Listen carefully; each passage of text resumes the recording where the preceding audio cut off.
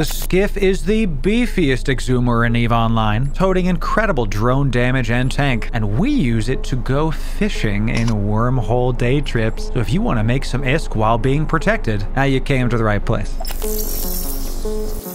Ladies and gentlemen, Loru here, digital advertiser, content creator, and EVE enjoyer for the better part of 10 years now, and this is our Skiff. Now, we fly this in a tri-box Wormhole day trip fleet with our Proteus and Porpoise. We just put out those 2 videos with the fit and guide, so go check those out. And this is going to be primarily a gas-huffing fit, coupled with what we call the Skiff Surprise. Let's dive into the fit. Now, the total cost of this fit is going to be 327 million ISK. This is not a blinged fit by any means, but still tanky enough that you can go toe-to-toe with the best of them. Now we're going to start in the lows here, because the lows we have 2 reinforced bulkheads and a damage control. This is to really pump up your effective HP. Takes you from 8k hull up to 13k. Then with the rigs takes you up to just shy of 16k. While we're talking about the rigs, we got Transverse Bulkhead IIs and a core field defense extender. This is the 2 ways that you're going to be tanking your Skiff. Shield and hull, baby. You could armor tank this, but I don't recommend it considering your hull is actually bigger than your armor at a base value. You might as well pump that up instead. Get those rookie numbers up. For your mids, we are going to be running a Multispectrum shield Hardener and a large shield extender. All this combined means you're going to come just under 100,000 EHP. A tough nut to crack. We'll talk about the rest of the mids in just a sec. We need to hit the highs, because many of you are looking at this going, Laura, why the heck is there a cloak on a Skiff? When we first get into Wormhole space, the Proteus is our scanning ship. While that's happening, we take our Skiff and our Porpoise, throw it to a safe spot, and cloak it up. Now they're out of sight, out of mind. I can focus on just scanning stuff down with the Proteus. This is one of the first aspects of this that makes it a buddy fit. Buddy fit is something that augments your main account, but it's something you're actively piloting right now. So we start off with the cloak to make sure that the Skiff is nice and safe. Once we've scanned down a gas site, we go into the Skiff's inventory and pull out the mobile depot. We can uncloak the Skiff, drop the mobile depot, and swap out the cloak device with the gas cloud harvester. Now, this isn't very fast at huffing gas, but one of the themes of our buddy fits is not the most ISK per hour, but options or fun per hour, let's say. While the Proteus is doing combat and hacking sites, our Skiff and our Porpoise are being boosted and mining, compressing, storing gas, thus meaning we're making ISK while we're making ISK. If you watched our other 2 fits, you know that we don't just do 1 or 2 things when we go out in space. We do quite a few. You'll see here we have a mobile depot. We can outfit this with strip miners to be able to go after ore as well. Now, these are the Tech 1s, simply because this character doesn't have access to Tech 2 or all those mining crystals. There's a million of them. We prioritize gas when we go into the wormholes to huff, but if there isn't gas, I don't just want the Porpoise and the Skiff sitting there cloaked. I want them doing something. So we outfit them with mining things, we refit our Porpoise to compress ore, and we go to town, focusing on the rarest ore we can get. It's slow going, but 1 is greater than 0. While we're on the subject of mining, the Skiff does have a decent mining hold of 18.5 M3. So when we have a bunch of loot on our Porpoise, and we don't necessarily want the Porpoise just sitting there, boosting the Skiff away, we can still have the Skiff go there, mine stuff, huff stuff, while the Porpoise is cloaked and nice and safe. Once the Skiff is full, we can warp it to the Porpoise, have it compress, go back to the mining site. All about those options with this ship. While we're on the subject of options, let's talk about your drones. You do a decent amount of DPS with this with no drone DPS modules. 204 DPS with your Vespas, and 127 DPS with your Hornets. Why bring the Hornets? They're simply there just in case we have a faster ship that the Hornets have to go catch. With the Porpoise and the Skiff fighting something, we get just under 500 DPS. This means we can crack C1, C2 sleepers, and some C3 sites. We don't even have to bring the Proteus in to kill some of the sleepers. This means while we're huffing, we can kill the sleepers, get loot while we're getting loot. It keeps going. And finally, we do have some Hornet EC-300s, just in case we're getting ganked by some kind of fleet. Skiff can lock onto them, throw out these drones, and try to get some precious seconds. On the subject of ganking, let's talk about the Skiff Surprise. Yes, that is a Caldari Navy web and a warp disruptor. You might be like, Loru, what the heck is that doing on a Skiff? I will tell you, audience. Now, the Porpoise and the Skiff are considered to be some tankier ships and not necessarily going to get approached by jackdaws or stealth bombers. But if there's a small fleet or something like a Tengu or a Proteus or a Loki, they have and will try to mess with us, try to get some free kills. What these 2 do is it lets us lock down whatever ships are coming at us so that the Proteus can get here and unleash its near 1000 DPS on the unsuspecting gankers. Now, this has gotten us only a few kills. Think of it more as aggressive negotiations than maximum ISK per hour. We don't want people to mess with us. And And in fact, even with the web, we had a jackdaw land on us, and it was able to speed away enough that it warped out and didn't bother us anymore. All this combined, you have a 100,000 effective HP behemoth that is capable of locking down enemy targets while your ult comes in to murder them. Swappable ore and gas fits, safe AFKing with cloak, and all for 330 million ISK. I love this ship. It's one of my favorite exhumers. And before we go any further, y'all know that we are EVE partners. That means that we get skins from the developers to give away to you. Those skins are valued between 50 and 300 million depending on which skin you win. And you can win them by doing these three things. First thing is be subscribed to this channel. The bot's gonna know if you're not subbed. Second thing is go into the comments, type bling my ship Loru. The third thing is put your in-game name in that comment. I have to know who to give the contract to. You do those three things and you'll be eligible to win this contest. We do these in every video, so make sure you sub for those. And on the subject of subscribing, we just passed 6,300 subscribes. And y'all, I want to say thanks. We keep growing. The Discord's growing every single day. The live streams are killing it. We're having a great time making content for y'all. Thank you for the support. We're going to end this video talking about the best ways to fly the skiff, so make sure you don't miss these. Now, when you're flying in space, you want to have a couple things on screen to really optimize your mining experience. First thing is you're going to keep the porpoise at range 2K. This means you can right-click the porpoise, open its fleet hangar, and then shift left-click that new open window. Now you have this little window you can drag around. As long as you're within 2,500 of the porpoise, you'll be able to access the fleet hangar of the porpoise and drag and drop things. We keep this small because what we do is we press Alt-C, open up our mining holds by pressing Shift left-click. Now it's its own window as well. I put them right here like this. Now whenever we get some ore, some gas inside of our mining hold, we can drag and drop it into the porpoise's fleet hangar, and then on the porpoise drag it from the fleet hangar to the mining hold. This means you don't have to micro as much, you don't have to keep opening up the porpoise, closing it. As long as you're within range of the fleet hangar, you can have some easy, decent micro. You can change the default range of your ship by left-clicking and hold on your ship in space, going to one of these radial menus. Go to your keep at range section here. You can see that I'm going up and down, and so is the distance. You can do this on any ship to make sure that no matter what you press, you're good to go. We're going to set that to 2K. Now, if I press and hold E, you're going to see this menu down here says keep at range, click target. I click the porpoise, it's going to keep that porpoise at range. You know it worked if you see the name of the ship, keeping at range, and the distance. The next thing you must be doing on the porpoise or on the skiff or both is descanning. That's this right here. There's our porpoise. Definitely check out our descanning guide just popped up in the right-hand corner for you. This is one of the most important tools when you're in wormhole space. Local chat doesn't work when you're in wormhole space. The only way to find other ships is with probes and with the directional scanner. Information is power, and you need to know if there's a fleet warping on top of you before you see them. The next thing is the drones. When we're on the gas site or ore site, we launch our drones so they're in space. We're going to